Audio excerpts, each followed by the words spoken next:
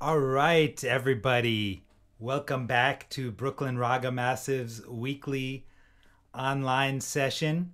Uh, Brooklyn Raga Massive is a 501c3 nonprofit dedicated to, Raga music and Raga inspired music. And we love to take trips around the world with lots of different people.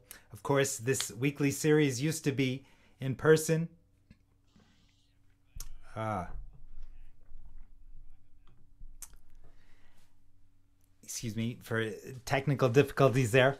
But this weekly series used to be in person, and we had a jam session afterwards, and that's how we got to know lots of people in our community, and really built up the community by having an informal session, where we can all kind of listen to each other play and play with each other and get ideas and network and just have a drink together. And um, so we look forward to hopefully returning to that possibly this fall, maybe even a monthly jam session there. We've had a few live in person concerts over the summer. Most recently, our In D performance, inspired by Terry Riley's In C. Look out for some more of those in the fall. And of course, this weekly series, we're really lucky to feature many different artists who have played Indian music or South Asian music or other music from around the world. And, we're just going into their living rooms and finding out what they do. And today we're really lucky to have Chris Stephens with us. Hey, Hi, thanks for having me, Neil. Hi, Chris. Good to see you. Now, Chris reached out to us earlier this year, saying he's moving to the Hudson Valley area. Now, Yep. resident of Red Hook, right? Yeah. That's The Red other Hook upstate. Yeah, not Red Yep. Hook in Brooklyn, but Red Hook upstate. Um, but he reached out to introduce himself, and we don't have our jam session which we would normally invite him, so we're happy to feature him in this series. Chris is a multi-instrumentalist, and and he's the one-man Silk Road musician. And so welcome, Chris. Yeah. Um, Thanks. I've been following Brooklyn Raga Massive for about 10 years since you guys started, really. okay, Just all right. watching from a distance, like this is awesome. I was always a fan of Pandit Krishna Bhatt, and I Yeah, knew that my Guruji. Yeah. yes, yes, and I knew that he was in New York, and I knew that also Anindo Chatterjee was in New York, and so I've just been watching. I'm from Missouri. I'm way, far away, as far as you can get from New York culturally, and so I'm just so excited to be here and be close to Brooklyn, Yeah. hopefully, yeah, those in person things, if those ever come back, I'm driving down as soon as it happens. All right. All right. We welcome. We want to feature you at some time.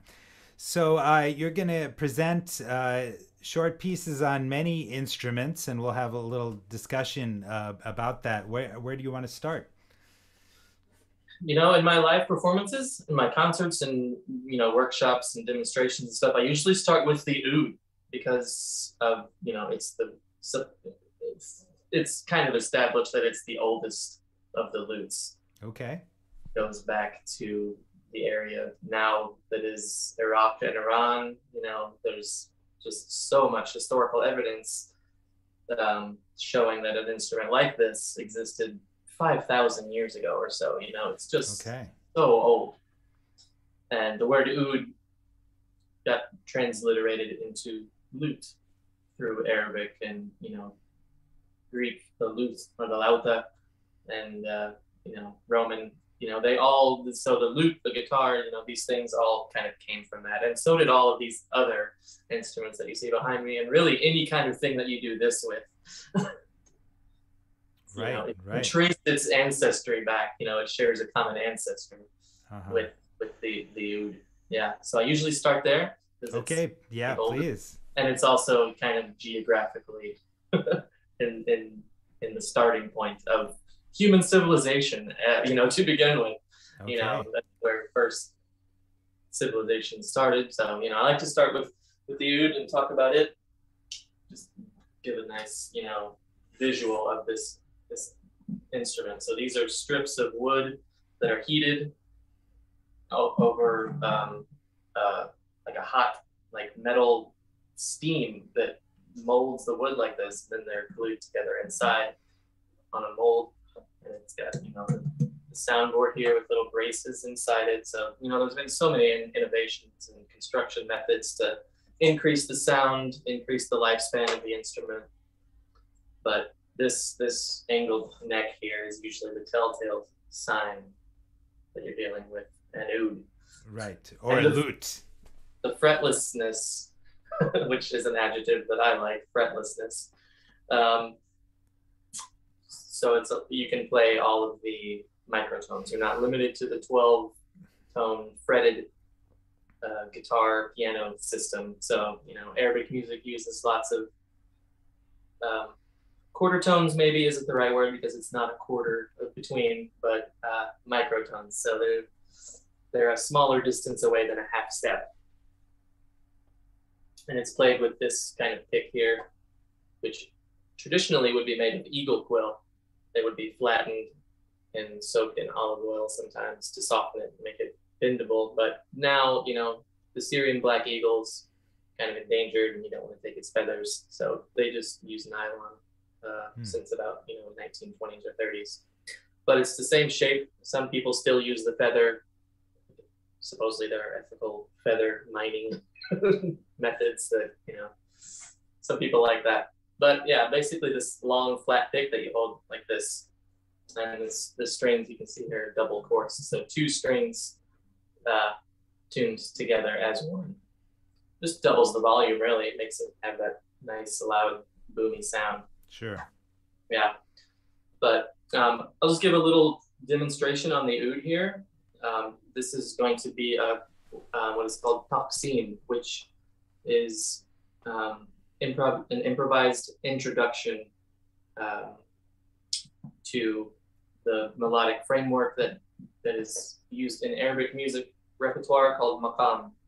This is very analogous to the raga and the alap section. Alap, yes. The unmetered, no rhythmic cycle. I'm not counting a beat, and you're just sort of introducing, presenting the musical framework that you'll be presenting in your concert if you have a whole band or whatever. This is usually how players demonstrate their abilities, their dedication to the instrument, and it's kind of like a guitar solo where it's improvised, so that way you can kind of give it your own unique flavor. Yeah. Mm-hmm. So this will be a taqsim in maqam rast, which is kind of like the major scale, but the third note is like a half flat or like a double sharp, one of those weird non-12 notes, and it modulates to different maqams. Yeah. Can you demonstrate that? Sure. So I'll play like just that how that third, like a real true major third, just major third, and so this will be C. That's like, and in the minor third,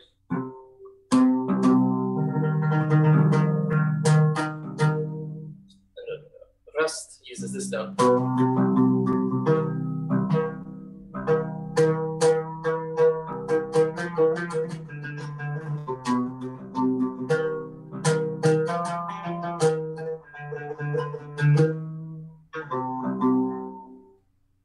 Okay. So that is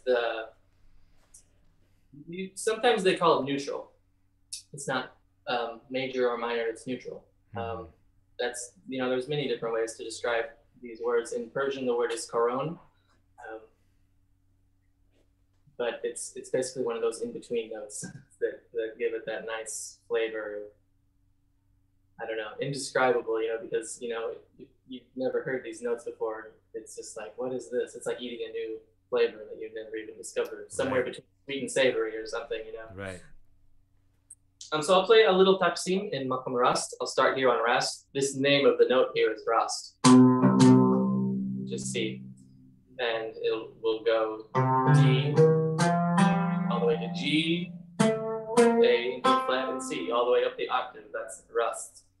But the real fun is in modulating, weaving different maqams together, usually just by changing the tonic, moving up the scale and increasing the pitch of your tonic. So I'll give a little demonstration of that. I'll go from maqam Rust to maqam Hijaz, which is the quintessentially Middle Eastern Arabic scale that everybody. In Hindustani music, that would be Basant Makari, right, or Hijaz Barab, it's sometimes called. Yeah.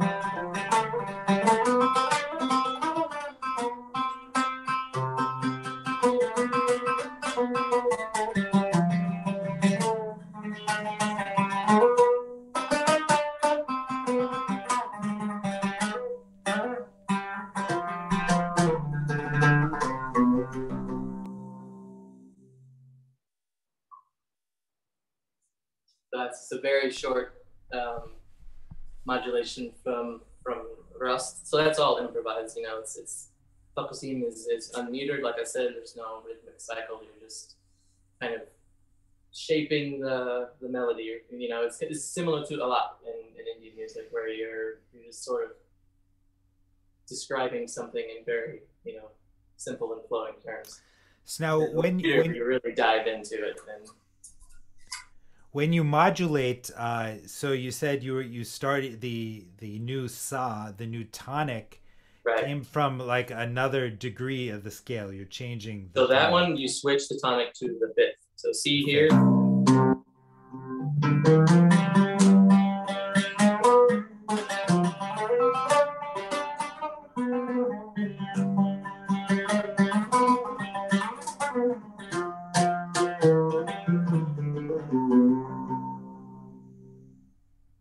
And so, yeah, there's many different names for these maqams when they're modulated together. So this would be called shahnaz when it mixes Rust and Hijaz.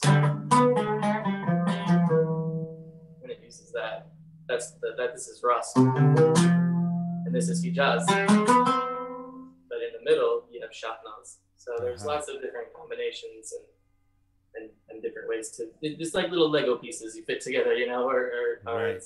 Yeah, it's that's the specialty of Arabic music, is the ability to modulate between keys. So most of the other instruments behind me have a solid tonic, you know, like, you know, the sitar. You can't change the chikari strings. They're always, for me, C sharp, you know, so you don't play in any other key than C sharp, basically. But with the oud, you know, you can change your key.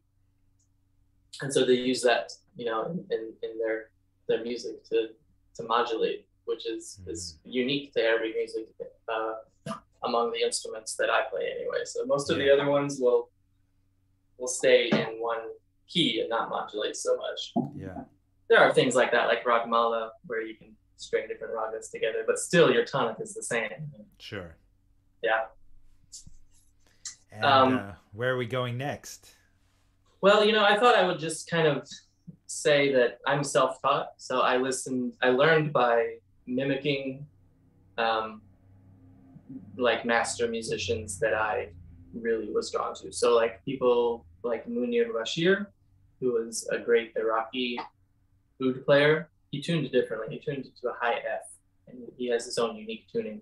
but I loved his music. It's very meditative. He was influenced a lot by Indian raga music. He has some albums that kind of show that, and I believe one of his albums is named Raga, from Raga to Makam or something like that. Oh yeah. Yes, yeah. So this was back in the 80s, I believe. So I was very drawn to him because I had already played sitar and I could already hear that kind of improvised, melodic, meandering alap style vibe. Yeah. So I'm by no means like an authoritative ethnomusicologist. I'm not. I just love the improvised aspect of it, and have absorbed so many different kinds of oud music from Morocco. I love Said Sharabi and Nasser Houari from Morocco. I love Egyptian masters. There's so many Egyptian oud masters. Farid Al-Atrash, for example. There's Turkish oud players, Iranian oud players. They're in the Gulf. There's so many different kinds of oud music, and I just sort of mix them all together to what I can do. So anybody who's interested in learning about real Arabic music, I have a master list of all the musicians that have influenced me on my webpage, webmusician.co. I would encourage anybody to check that out and see, hear the real authentic stuff that inspired me to make this kind of music, and kind of informs it. But like I said, I'm not trained by any ustad or guru or anyone like that. So I'm very much self-taught, and so my music might deviate a little from the canonical recordings of masters. Yeah.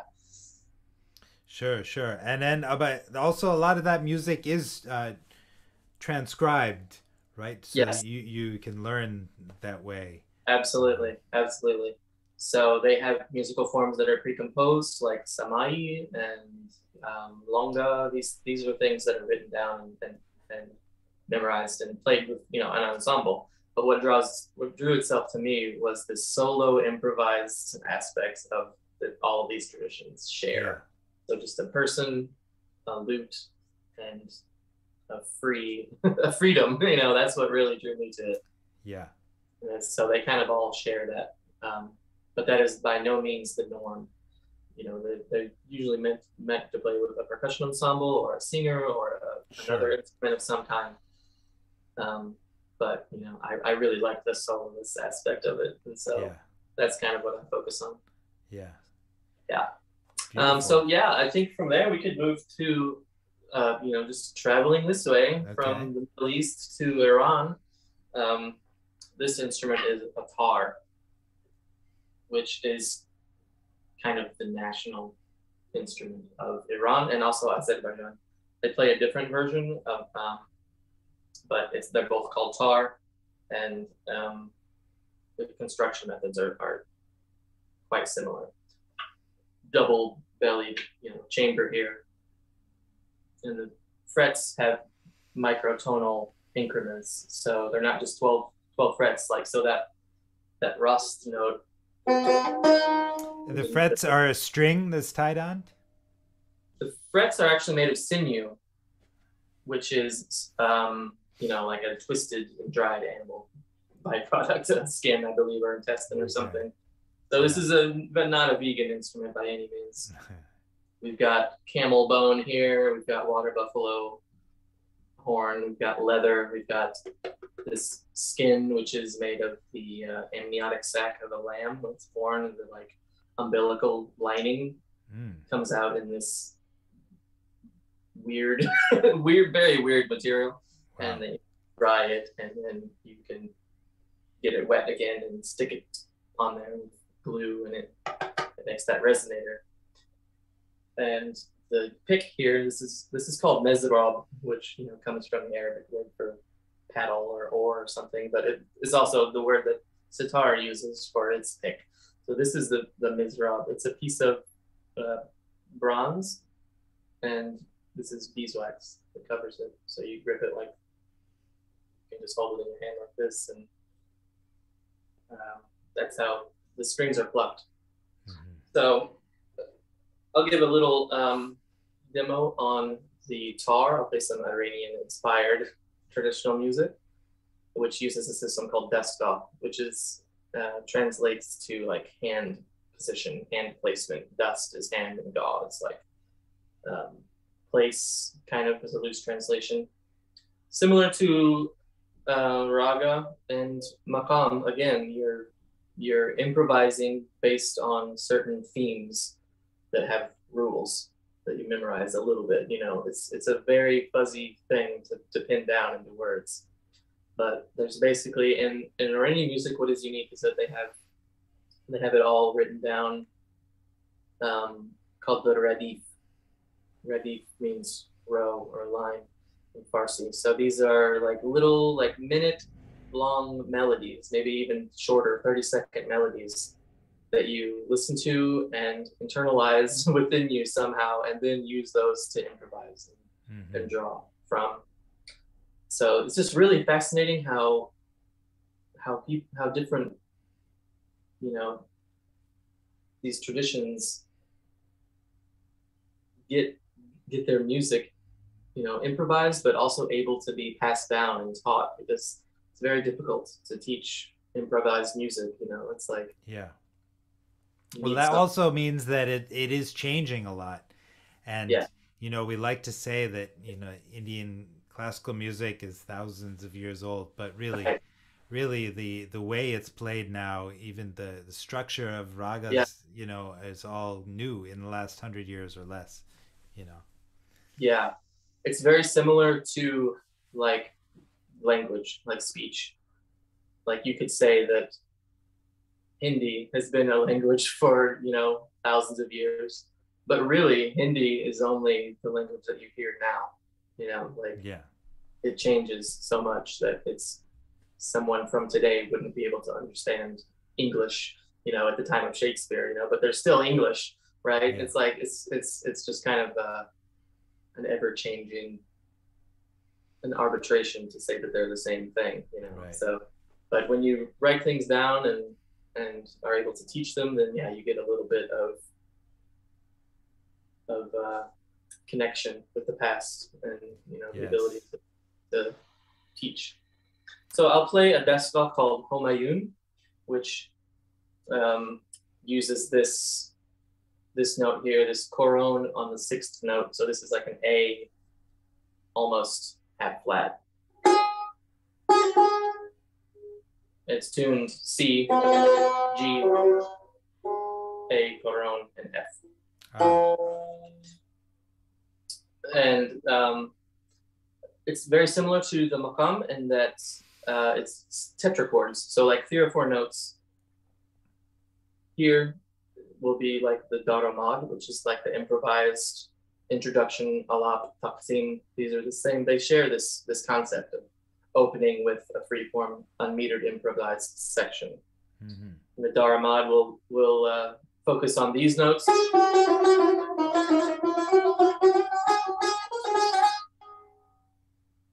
And then as the music progresses, you can move into up to different tetrachords. This one would be like chakaldak.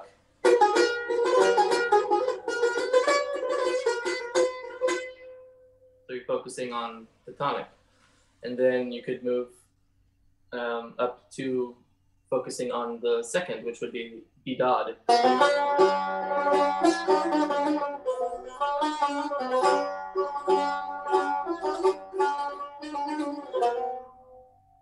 And then the conclusion, the high point, the crescendo, almost like the jala of the destgah performance in Homayun, is a melody called Oshak.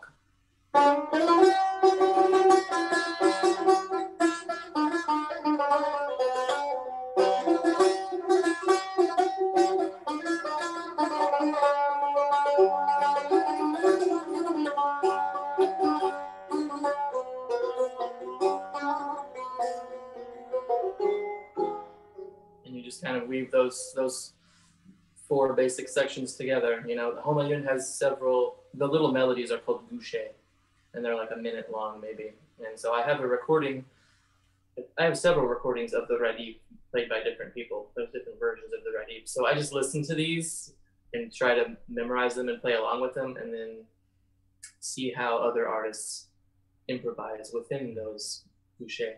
Because if you just like search on, Spotify or Apple Music for these obscure Persian words, you'll get results. You can get recordings of tar players, of any santoor players, ney players, anyone.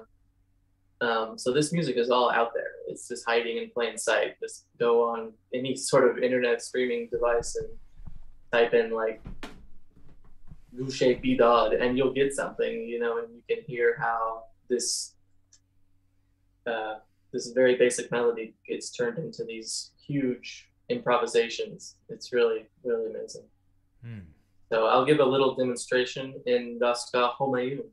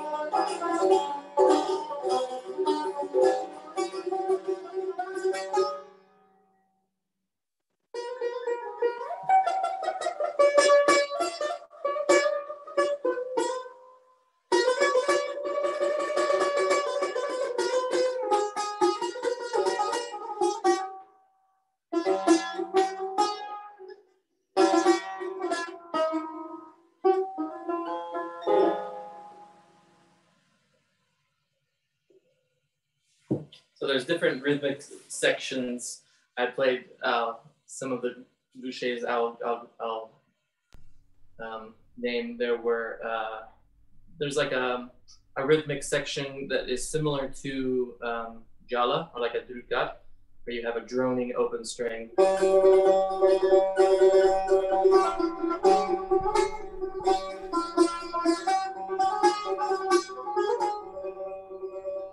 Like a called jor, shahar. maybe Yeah, even a it's like a jor You kind have of. a basic rhythmic pulse. Yeah. And you're not really counting a melody. You're not keeping time with a drum or anything. So it's just kind of, yeah, like a jor, like that kind of. This is called shahar mezrab. Yeah. Shahar means 4 and mezrab. So you're basically like 1, 2, 3, 4. And there's some of these are set to poetry. This one is called Kereshme, which is a poetic rhythm that's based on a poem called Kereshme.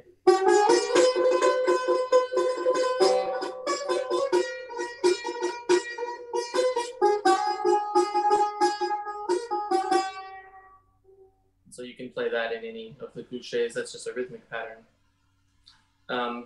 One of the most unique things about this instrument is that I don't know if you can see up close, but the strings are double coursed, similar to the oud, but they're farther apart. So you can play two different notes on the same string. So.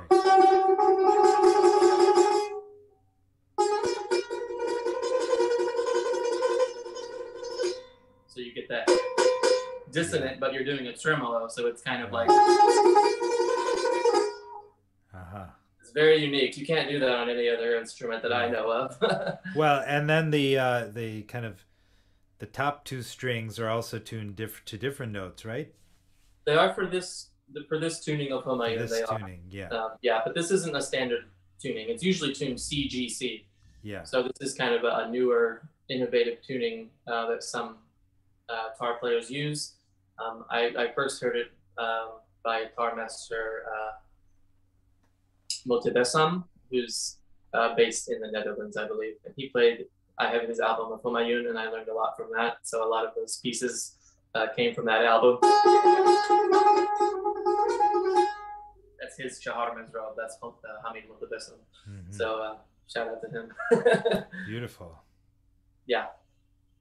So that's a very brief intro to the Iranian tar. So I've been playing that instrument for about 6 years now. I've been learning the radif, listening to it, playing along. There are several radifs.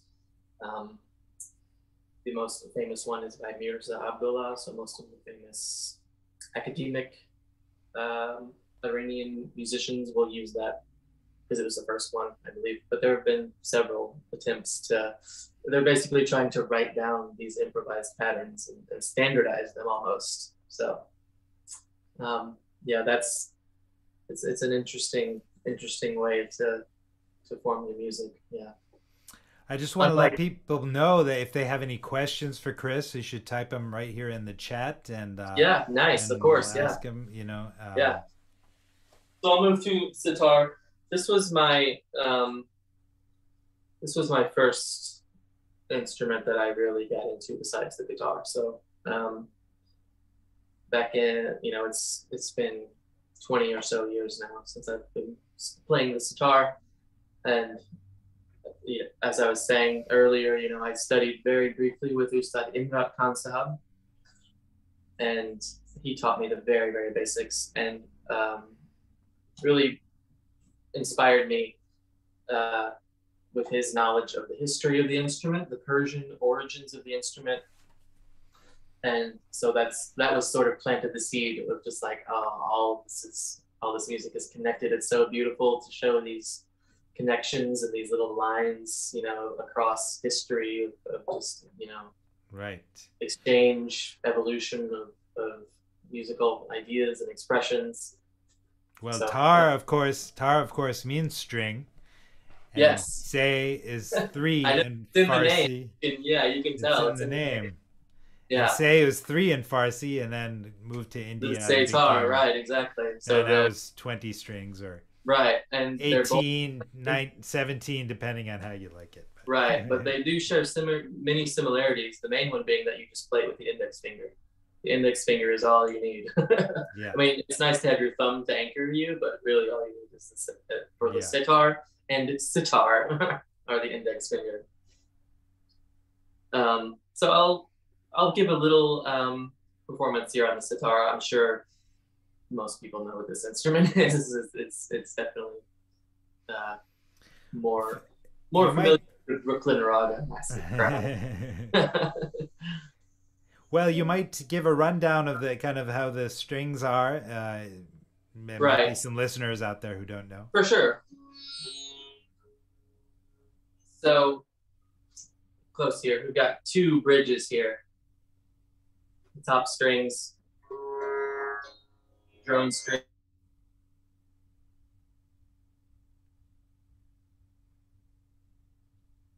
Uh-oh. They vibrate underneath on their own.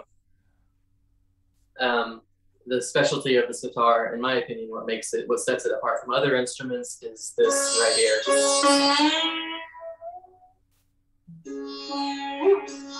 What's called ming.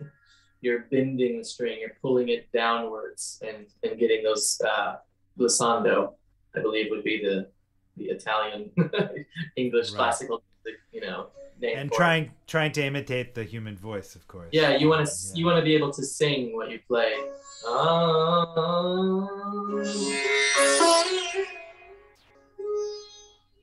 Yeah, so not a lot of. You want to be able to make it rounded and smooth and have lots of subtleties in it. Yeah. So similar, like I said, the tar and the oud have a similar tradition of opening the performance with an unmetered improvised section. So the oud, it's called papsim. The tar uses daramad, and sitar uses what is called alap, which is you're just basically you're introducing the raga, you're getting to know it, you're getting the instrument, used to playing these notes. There's many different ways to think about it. So I'll play a little alap and a gut in rag kafi.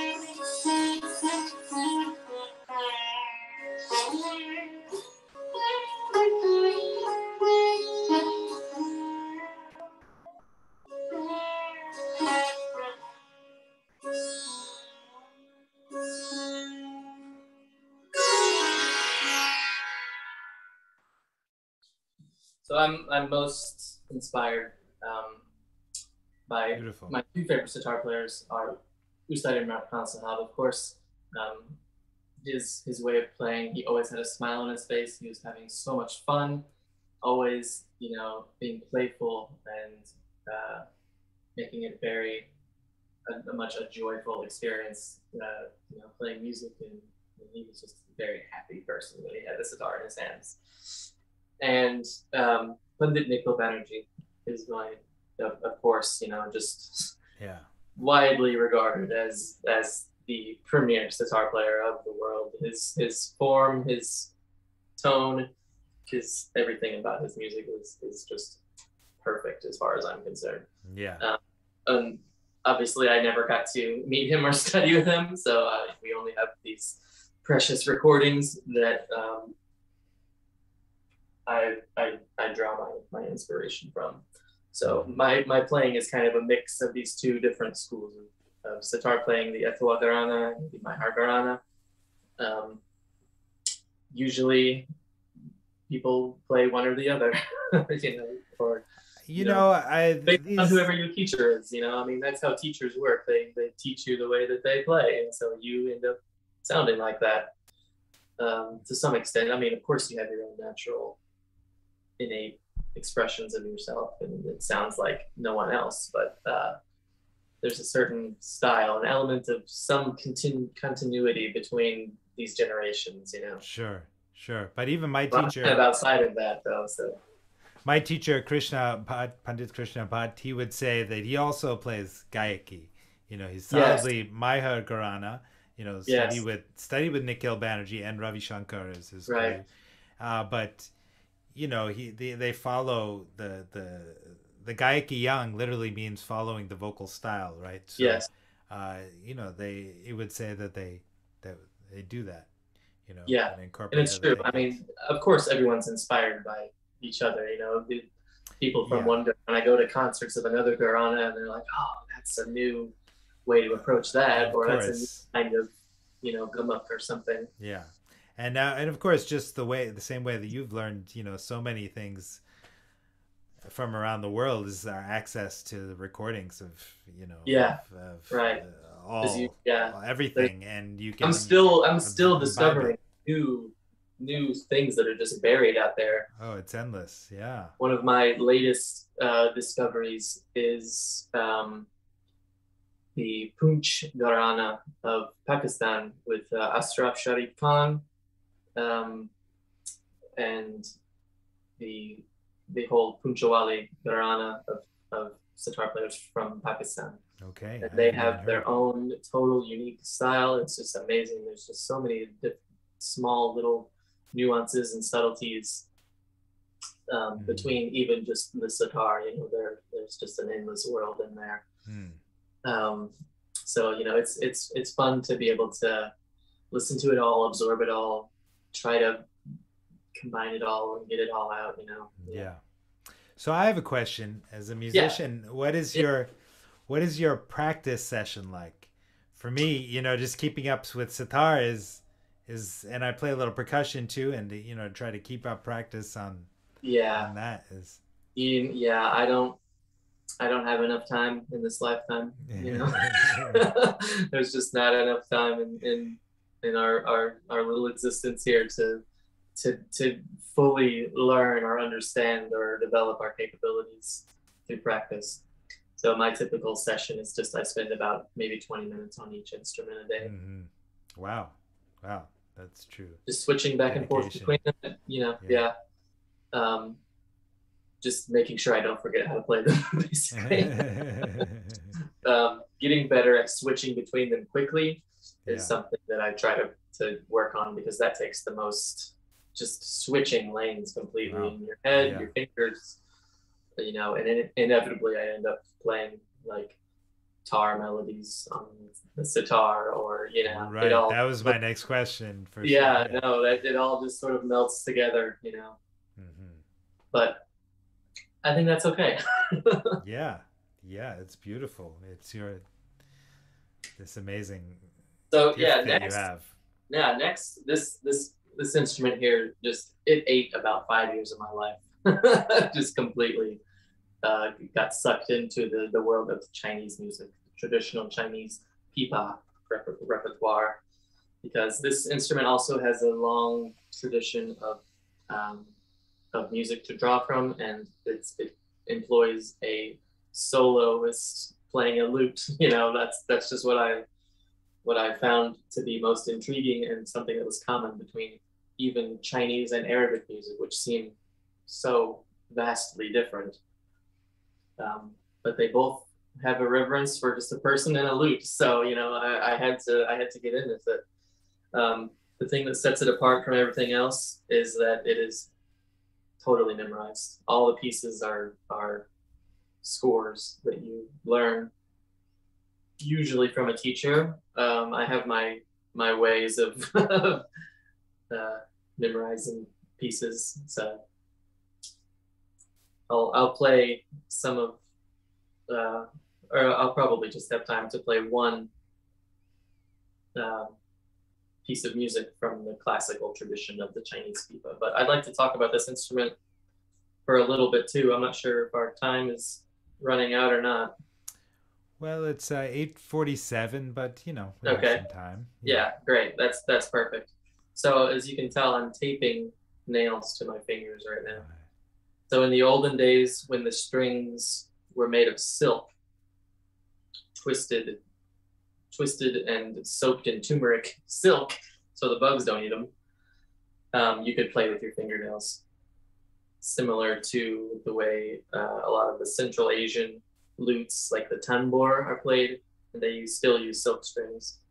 So you can tell that this instrument came from Central Asia, Persia, Turkish instruments, and that they still use their fingers to play, but now that they've upgraded to metal strings, no more fingernails. Yeah. So you tape little acrylic nails onto your fingers like this, all 5 of them, even the thumb, and you play in outward strokes, similar to flamenco guitar. Not like the banjo, which goes in. These go out. Yeah.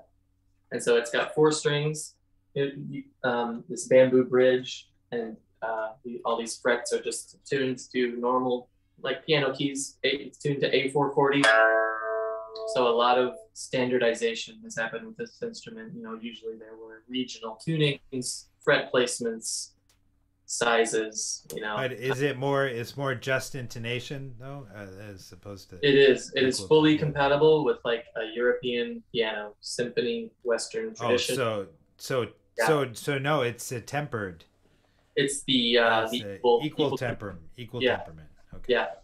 So everything is tuned to be compatible with Western orchestration.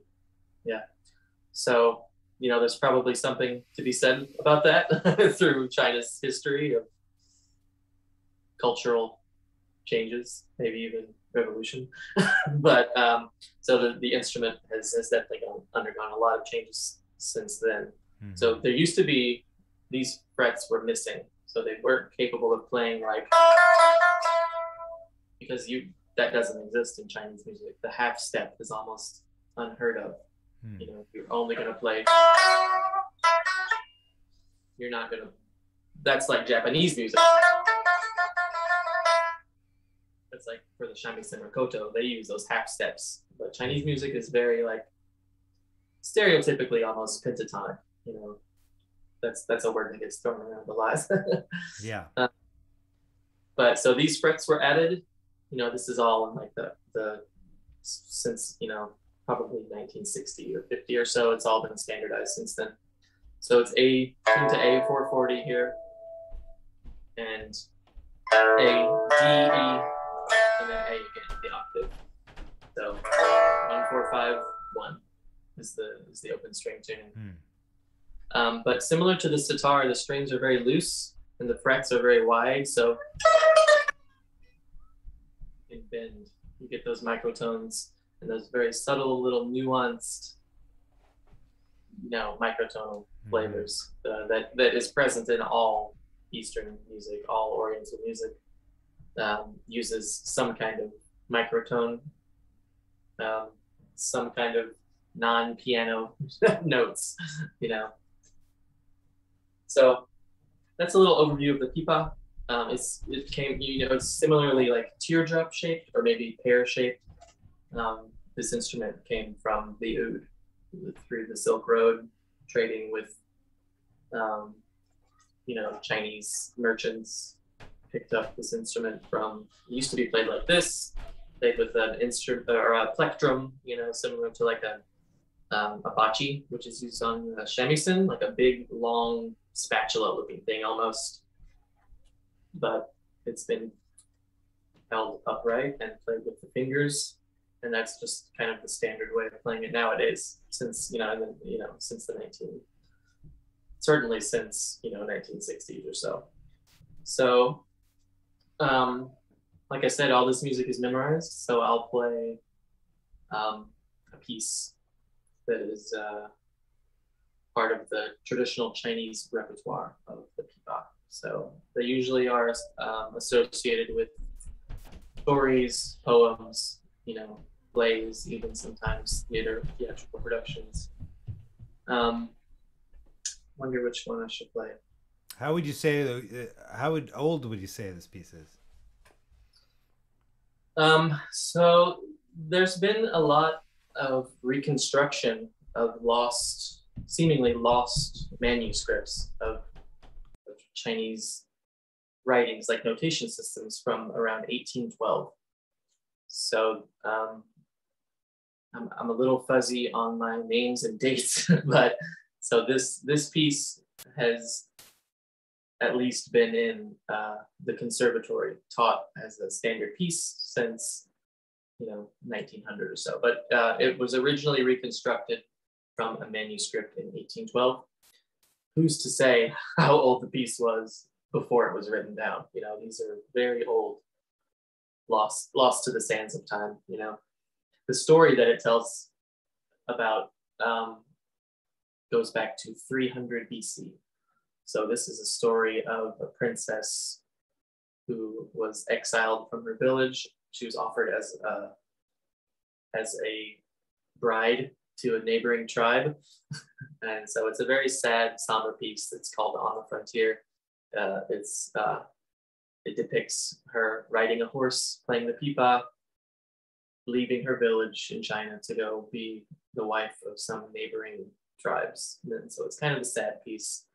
And it's meant to depict her journey on horseback playing the pipa from her village to beyond the frontier, where she's going to go be some stranger's wife, So these are very old stories, and the music sort of goes in different sections. So this one is called On the Frontier. This is a frontier song.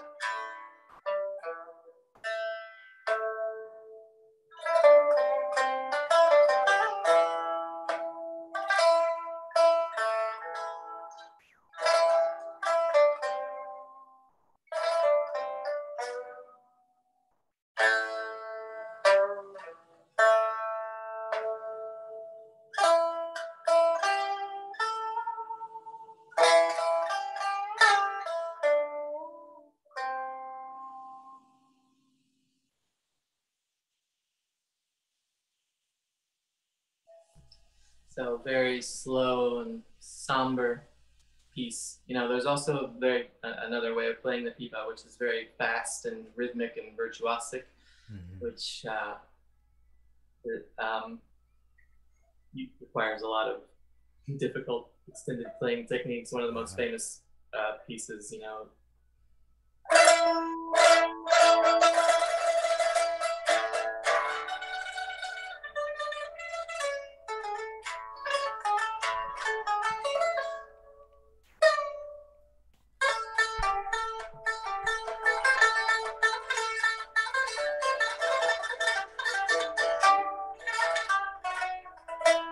So, you know, there's different ways of playing. I'm more drawn to that slow, somber kind of sound, you know.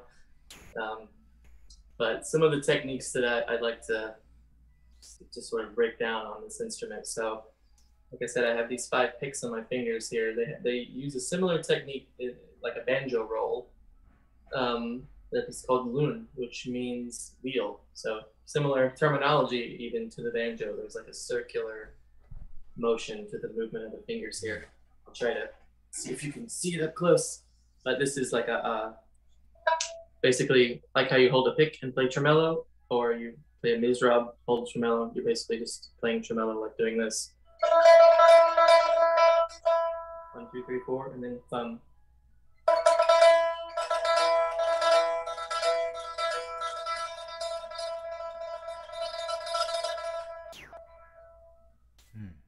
And there's an extended technique where you can make little click sounds.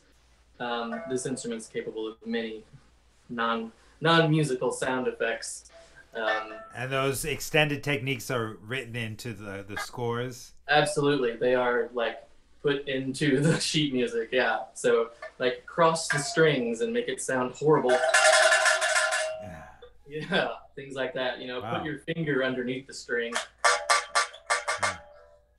Those are all part of, you know, the composition. So yeah. They use that sort of dissonance and uncomfortable sounds in their compositions, usually to convey battles, military endeavors, wars, clashing, fighting. You know, the more virtuosic and fast-paced type of pipa playing is actually called the martial style. Like it depicts military battles and things like that. And a lot of those extended techniques are used in those pieces to mimic the sound of like fireworks, guns, cannons, horses trotting, you know, drums playing, all kinds of sound effects. So yeah, that's just an extra cool part about the pipa. But you can tell that, you know, I'm bending the string exactly like I would on the sitar, like away, pulling down away from me. So that's how they get those juicy microtones that you know, give it that distinct flavor. How many steps can you bend? Well, see the frets here. This is my longest fret, the octave, and it can go up to the 4th. Yeah, the other ones you run out of fret because it doesn't go that far. Yeah. But you know, you risk breaking the string too. So the microtones are more for just subtle little.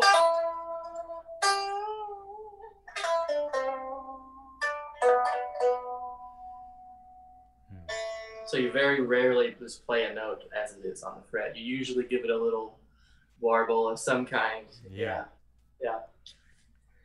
Similar to the gojang. I don't know if you've ever heard of that instrument or not, but it's like it goes this way. It's a zither, and they push down on the notes this way behind the bridge. Okay. So that's a similar technique that I believe the pipa is trying to mimic. Okay. By giving every note a little subtle little oscillation. Right. Sort of like in Rag Darbari, they have Andolan on the 6th and 3rd note.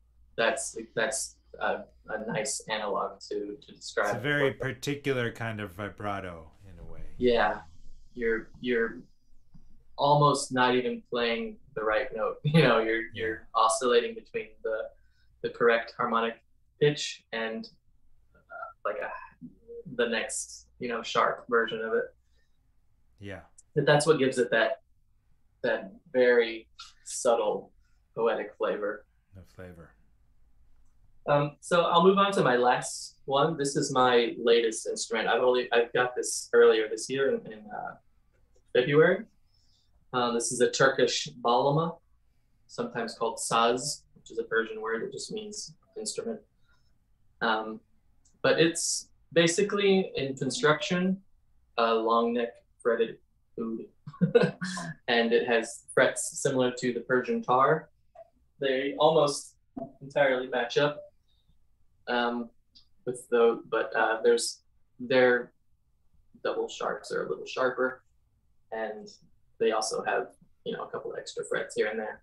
So as you might expect, Turkish, Arabic, and Persian instruments all have relatives, related concepts.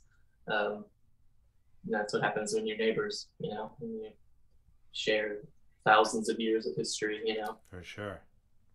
So yeah, this music is a folk instrument. It's usually meant to accompany, or it's kind of separate from the Ottoman music tradition of classical music with the oud and the qanun and all of the other, instruments that are shared with the Middle East, the kamanche, the ney. These are all instruments that are used in the Ottoman classical music tradition and, still today outside of that. But this instrument is more like the Turkish Central Asian instruments, like the tanbur, the dotar, instruments like that. So big, bowl-backed, long-necked, skinny-necked instrument that is mostly associated with like Anatolian folk music. So in the Arabic tradition, this instrument, a similar instrument, is called the bazouk, and Greek has the bouzouki. So yeah, these are all kind of related instruments. But it has actually three courses in one. So it's got this octave and then two. This is one course, 3 strings in one. So it's extra loud, and the sound hole is back here. Oh, interesting. Yeah. So I'll play. They also use the word taqsim to mean improvisation, unmetered improvisation. So, like I said, I'm very much a newbie on this instrument. I'm still figuring out different techniques and discovering new recordings from my favorite musicians who play the saz, the bağlama saz. There's also a longer necked version. So this is more of a folk instrument, but it's been expanded to a more classical setting. Kayan Kalhor, you've heard of him, the Comanche player? Yeah. He plays with Erdal Erzincan, who plays this instrument. He plays the longer neck version, and so they're that the music that they're making is just from heaven. It's just amazing, and so he's kind of expanding the repertoire of this instrument, kind of taking it out of the dance and folk song setting and into a more like artsy, I guess, setting. So it's tuned A, G, D. So very strange, very different from any other tuning. Yeah. You have a step down,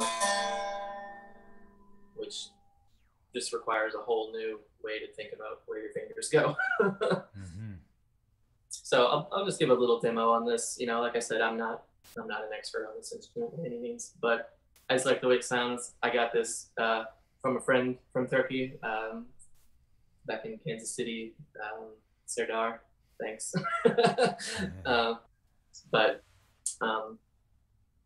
So I decided to try and pick it up. I mean, and it also fits with my whole vibe of solo lutes from the Silk Road. Yeah, you know, definitely. you gotta have them all.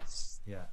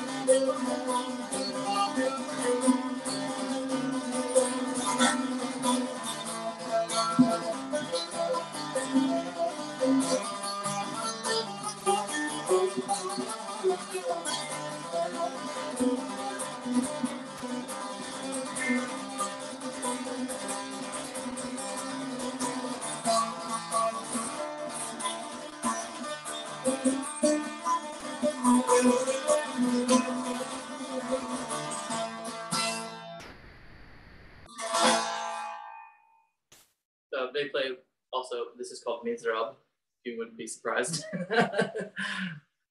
And yeah, one of the special techniques on this instrument is that you can put your thumb here on the third fret. You change your tonic to B flat and F instead of A and D.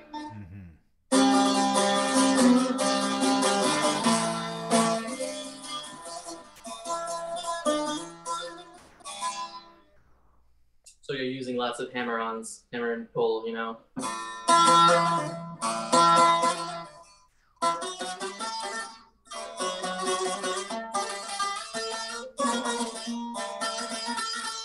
imagine it's very similar to tar technique. It is. I play it very similar to the tar. It has its own, you know. I'm like I said, I'm just starting out.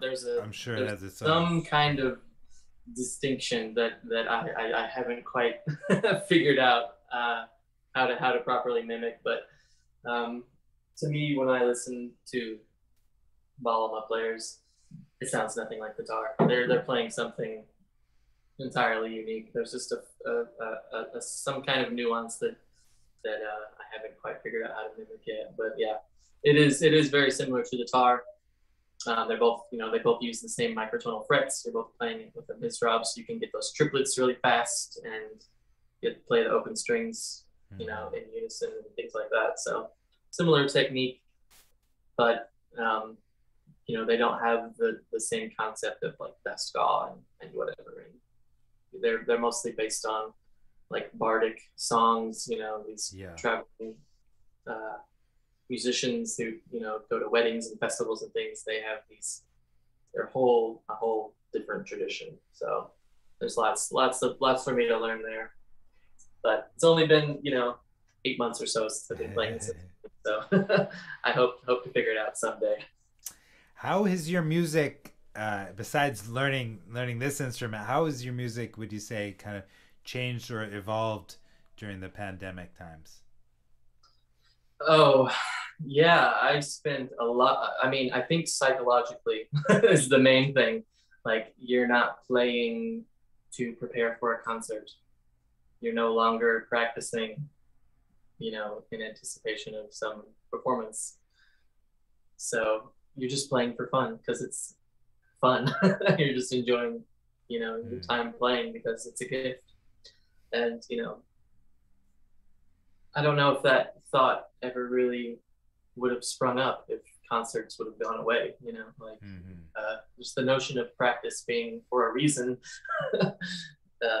besides just the enjoyment of practicing, I think is one of the main positive takeaways from COVID. I lost, of course, my whole life changed because of it, but I wouldn't have the opportunity to have moved here without, the pandemic happening. I also lost some really high profile gigs that I was looking forward to. So, it's definitely changed a lot, but I'm more okay with just sitting with my instrument for no other reason than because it's pleasurable and fun and feels good. Beautiful. I share a lot more online now. I used to just practice for a gig, play the gig, people come to the gig, they hear me or they don't, but over the past year and a half, I've gone, I go live on my Instagram and my Facebook page for my artist profile multiple times a week, just for free. Anybody can join in, watch anytime, so that's definitely been a change. Just being okay with playing for free for nobody but me. Yeah. And what is your website? Worldmusician.co. .co. Okay. That's right. And that's kind of my home page. It has my home base homepage, and it has links to my socials. All of I have a ton of information on there. So great. And do you have any upcoming concerts you can tell us about in person? I do. Or online? I do, actually. Yes. It's been wonderful since I've moved here. I'm just getting all these opportunities to play. Things are opening back up to be in person again. It's really remarkable.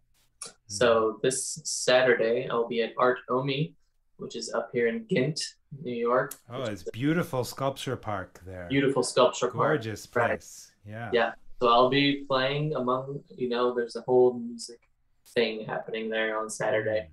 So I'll be there jamming amongst the sculptures. It's an upstate film, it's an upstate films event, and they, feature musicians before the films. So I'm lucky enough to know those guys and get in there. Great. And next weekend, I'll be at the Greenkill Performance Space in Kingston. I think their seating is limited to 10 in-person seats, but it'll be streaming on YouTube, so you can catch that live or after anytime. And it'll be, I'll just be going through my catalog here and just playing as much music as I can. All right, beautiful. Well, we've been I'm lucky enough to talk to Chris Stephens about his many instruments that he plays and giving us insight. Thank you so much. Yeah, thank you so much. It's such a joy. I've learned a lot tonight, and I'm sure other watchers have. And so please, if you enjoyed this, share it. Let's, it's going to be archived at the same location so people can watch it. And next week, we're going to be having a continuation of our social justice series with a panel discussion about uplifting Tawayef culture, and which has also been fascinating, some of the events we've had around that. And we're going to keep going. So, sign our mailing list, brooklynragamassive.org, and you can keep up with our weekly events and our in-person concerts. Definitely going to have some stuff coming up in the next couple months. Yeah. Looking forward to it. Looking forward to catching you guys live, and yes, and meeting you in person soon. Yeah. Yes. I'm just right up the road from you. Maybe even right up the river. Yeah. All right. Good night. Good night, everybody. Thanks, Neil. I'll see you later.